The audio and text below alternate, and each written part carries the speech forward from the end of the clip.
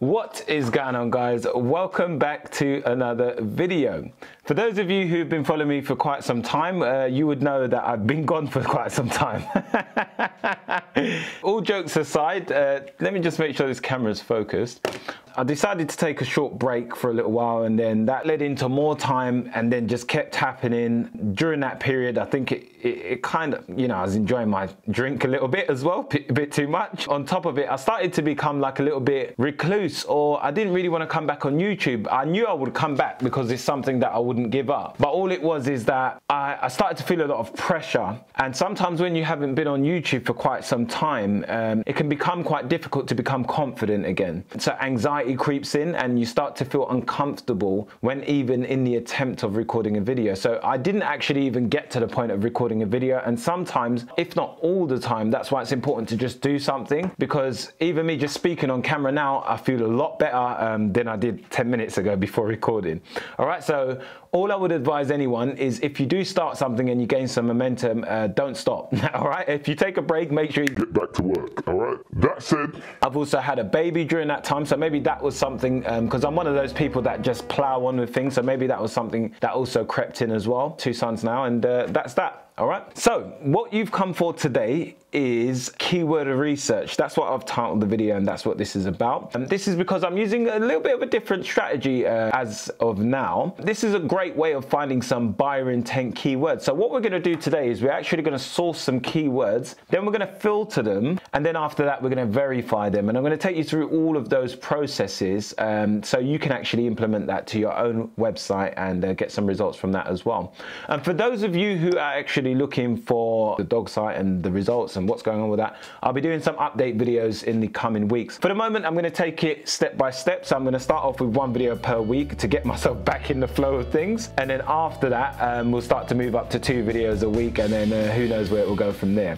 One can dream. Okay, so anyway, we move, guys, we move. All right, what we're going to do is we're going to get back onto the handy dandy computer that you guys haven't seen for a while. It's actually probably got some cobwebs on it because it hasn't been used much, and so is the camera. I blew those webs off just now, and yeah, we're going to get back into it and get straight into keyword research. It's what we come for, it's what we do, and yeah, that's it. Let's get into it. All right, okay, so when we get started, what we're going to do is there's 2 things that we can actually do in order to source our keywords. So one of the ways that we can do it is by reverse engineering competitors.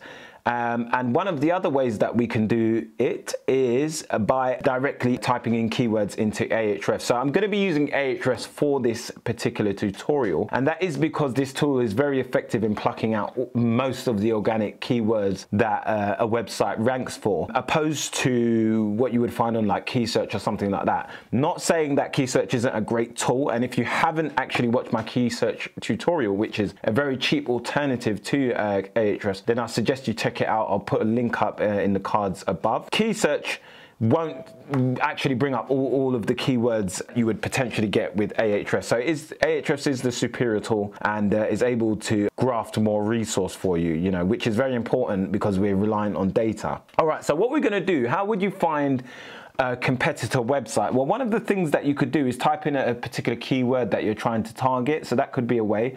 Or you could also just drum in like a keyword and see what other sites pop up, or put your own site in and see the competing sites if your site's already established. So what we're going to do today is we're going to do, let's pick a niche, let's say bow and arrows. And what we're looking for here is we're just looking for like a quick low authority site that we can drum in and find some competitors. So, I mean, when we're looking at this DR score, which is standing for domain rating, which is a metric created by AHrefs, usually based on the link profile of a given website. So it's showing the strength of the entire website as a whole. That's what we're usually going to pay attention to in this circumstance. DR 0 to 20 is like low authority sites. I would say 20 to 50 is like mid-range, and anything over 50 is a high authority site in the grand scheme of things. Okay, and that's just my kind of mental note where I kind of gauge this. I don't know if I've read that somewhere or something before, but yeah, so what we're going to do is try and find something very low, usually below 20. They say page 2 is where they hide dead bodies. Okay, so we're usually going to look down there to try and find these low authority sites. So we can see here what types of arrows should I use for a crossbow? So this is a low authority site. I mean, they haven't yet gained a lot of authority yet, so we're going to use that.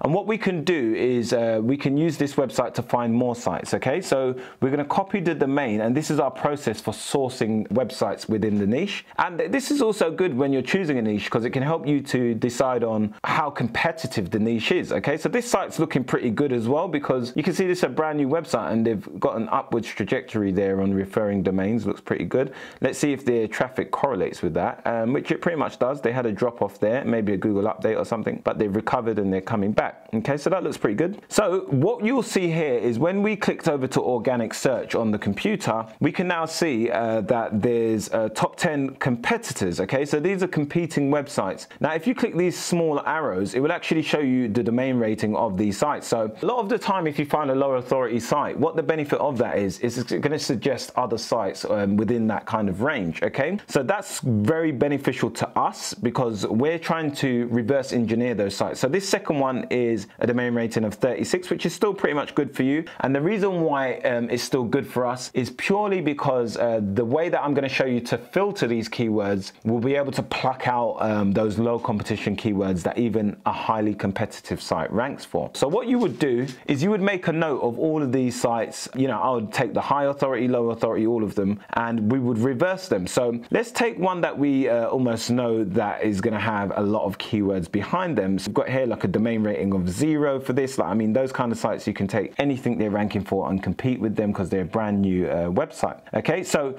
what we're going to do next is we're going to drum this site into Organic Keywords 2.0. Now, what's beneficial about actually using Organic Keywords 2.0 to get all the rest of it in there is you can keep filters on within this dashboard, and then you can change the site. So when you want to alternate between different sites, you can have like the same filters set, and then it will bring up the keywords given your filters that are set. So what we want is keywords that are of a difficulty 0 to 5. So AHrefs keyword difficulty score is based on a link profile, backlink profile, okay, of a given page or website or whatever. On a page-by-page basis in this circumstance, we're looking for terms that are bringing traffic, ranking well, but with a low competition level, okay? So with a low KD. So what this tells us is we've got a very high authority site, but we're gonna try and pluck out the keywords that they're ranking for that are of a low competition. So those are the ones that don't have a lot of links going to the first page, the top 10 results on Google, okay? And that's Ahrefs' way of telling you the level of competition. But they do say this is just one of the factors that you should be using and not everything within your research. You still need to further verify or qualify the keyword, which is going to be the last step that we do. These are all a mixture of keywords, okay? So we're going to specify the types of keywords that we want it to bring up. So we're also going to set a keyword volume of 20 or above, okay? All that does is it just makes sure that there is some traffic behind these keywords. As you know, these keyword tools are all based on estimates over a given period of 12 months. So there's no guarantee that there's absolutely going to be the exact amount of searches as what you would see here for organic traffic. It's just a gauge to give you an idea of how popular a term is, or whether it's like low popularity or high or medium or so on, however you choose to gauge that. Okay, so what we're going to do next is we're going to look for keyword, and it must contain, and this is where we can specify the types of keyword that we want to bring out. So I personally have been using it for best and how-tos, or how much, like how and best type keywords. Okay, so the first one we're going to find is the best type keywords. So what this will allow us to do is we can quickly establish all of the best type keywords that this site's ranking for that are of relatively low competition. And if you want to further develop this and find the really long tail terms, you can add the word for. So it must contain the word for. So it'll be best XYZ for XYZ. So as you can see now, we can see best arrow rest for recurve bow, okay? Best compound bow for target shooting. And because we've set that minimum on the traffic, we can see all of these different terms. The last step that we would do is verifying these keywords. But what we would do is we would export this. So the next thing we're going to do is export this list, okay? So I'm going to export this right now. Okay, so once you've exported the list, what you need to do is come to File, and then import on Google Sheets, upload, and then you just upload the file. Okay, so once you've done that, you're just gonna replace spreadsheet. Okay, and then we've got all of this data, but there's only a certain amount of data that we're gonna need from this. So what we're gonna take is keyword tab, the volume, and the keyword difficulty, and then we're gonna swap that keyword difficulty with volume there, and we just need these 3 columns over here. So now we've got all of these keywords, and we're gonna do something with that in just a second. Yeah, now you would repeat and rinse and repeat this method for all of the other key websites that you found within the recommendations on Ahrefs. So you've got all of those sites, and not being funny, it could be perpetual because you'll just keep going and going and going. What we're gonna do is type best and then our niche, okay? But this needs to be product focused when you do this, because we're trying to find these product type keywords, okay? Talking about archery, we're gonna say best bow, and then that's it. We'd leave it at that. So it's very open-ended, and the reason why is because we want the tool to generate and produce as many options as possible for us. This video is sponsored by Izoic.com. If you're looking to monetize your website with ads and increase your user experience and perform the highest yielding revenues, Izoic is definitely a great way to go. Izoic is a certified Google publisher that uses machine learning to improve the performance of your website on a per visitor basis. Alongside advertising opportunities, Izoic also provides you full access to extended tools and features such as Site Speed Accelerator, which is used to increase the site speed loading time of your website. You have lazy loading, CDN integration, and much more. Izoic is definitely a great way to go to increase your earnings and reduce your efforts at the same time. Just click the link in the description or head over to Izoic.com to sign up today. A quick pause comes with the game, you know. But yeah, we're back to it anyway.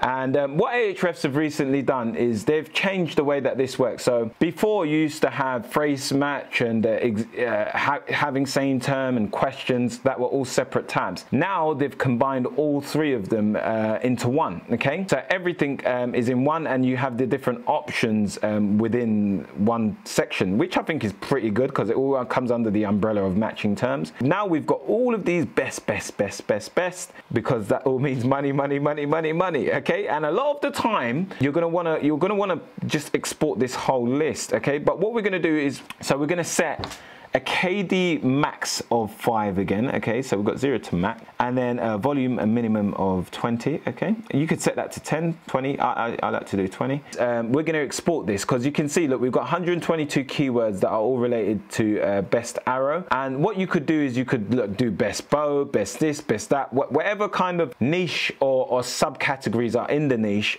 you can do, okay? So there's a bunch of best by keywords. I mean, how many do we have in the list? Let's have a look.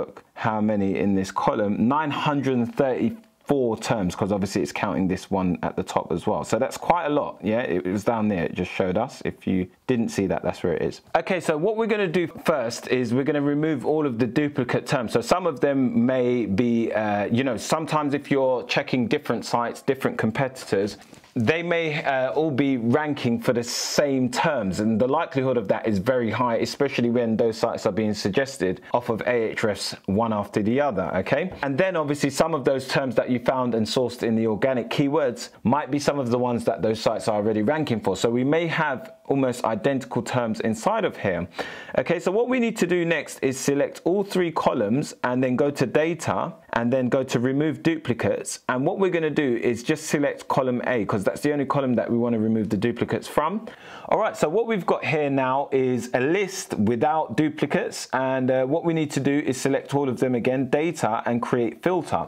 Now what this is going to allow us to do is to quickly find the lowest competition terms that we could potentially target and the highest volume. So we can set up these different filters, and it allows us to navigate the information very quickly. So you can see we've now got how many terms? 861 different best type keywords within the bow and arrow industry or outdoor niche that we can target. And obviously you can do another sheet. This could be like, you know, best keywords, and then you could have another one that's all to do with informational keywords, okay?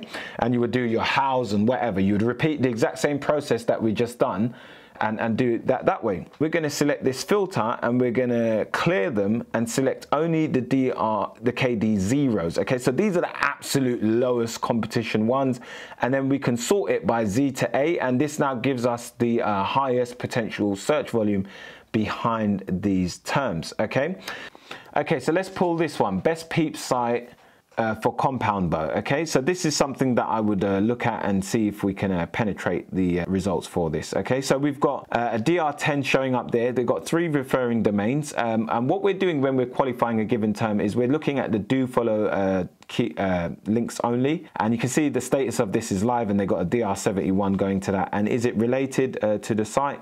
I mean, to bows it could be somewhat, because this is a book website, and we can actually open that up and see how that looks in regards to the anchor text and so on. So we can see there are different ways to string or compound bow, so it's highly related from a book website that's very authoritative. And then we've got 37, so this is not so much low competition, so this isn't one of the first things I would go for in that sense. So we're going to keep going because we've got all of these terms that we can target. Okay, so let's go for this term here. We've got best bow quiver for hunting. Okay, so 48 there. We got okay, so this looks like of a lower competition. Okay, so this is something I would potentially go for. So you can see top quivers and arrow cases for bow hunters, and then here we've got what's the best bow quiver in 2021. So this is optimized for that, and they are somewhat authoritative. And then we've got this, we've got Amazon, and then we've got a DR3. This is something I would consider. It's not that low, so I would try and get even lower competition than this. So let's go back to the list. Okay, so I've got best glue for fetching carbon arrows, and then